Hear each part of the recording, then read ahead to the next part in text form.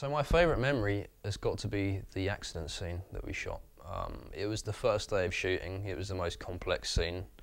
It was the most ambitious to pull off, and I think the shoot just went smoothly after that. And every other setup was pretty much very simple compared to that.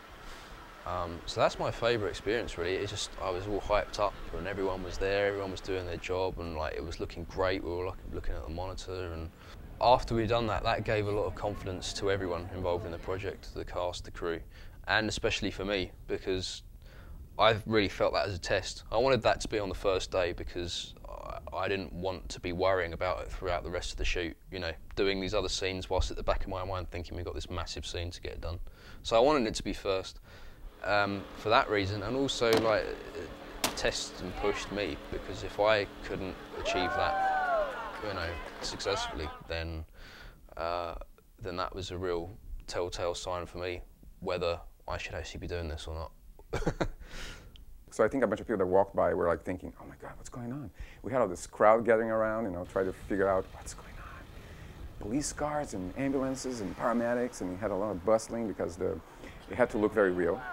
I can't even believe they pulled it off. We had this huge jib that, you know, it starts on Scott and then starts spinning around, and you actually had a really good feel of what's going on in the background. You know, you have the police trying to contain the crowd, and you know how it is. Whenever you have an accident, you know, everybody wants to know, is it real blood? Is it, you know? The best thing that happened to me, I think, was afterwards when the paramedics came to me and said, wow, that was really good.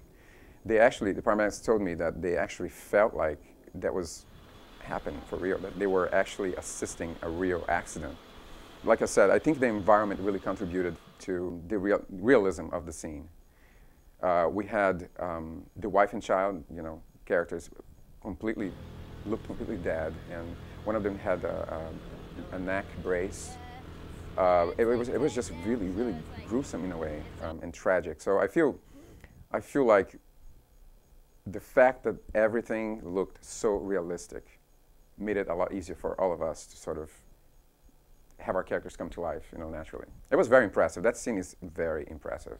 When we actually got on set for the accident scene, and I remember walking out of my car, and I just stood there, and I looked around, and I could not believe what I saw. I mean, that was exactly what Jay wanted. And then when he told me 2 weeks earlier, no, it was more like 2 months earlier, I looked at him and I said, are you freaking nuts? Like, this is an independent film, like, how the hell are we gonna do that? And one thing that I do have to give a lot of credit to Jay is he stuck with his vision, and he did whatever he could. You know, it was almost like this determination, like, I don't care what I need to do, but this is what I have in mind, and it's gonna happen. And not a lot of people, and I'm talking actors, directors, producers, have that kind of courage, especially when, like I said, when you don't really have all the money in the world to do that.